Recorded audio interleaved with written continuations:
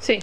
This is the lawyer who has joined the persecution against this elderly and chronically ill cancer-diagnosed citizen by the illegal aliens mafia and its government employees working at the Department of Social Services, the Social Security Administration offices, and the Centers for Medicare and Medicaid Services, which have sold her identity and government benefits to illegals across the country. Now, after Ms. Semino made the threat and said, wait until we contact your landlord to see how long you're going to last there, then she received the said notice, the said eviction notice. Even though she paid the rent, she was an excellent, she has been an excellent tenant. She doesn't party, she doesn't make noise, she doesn't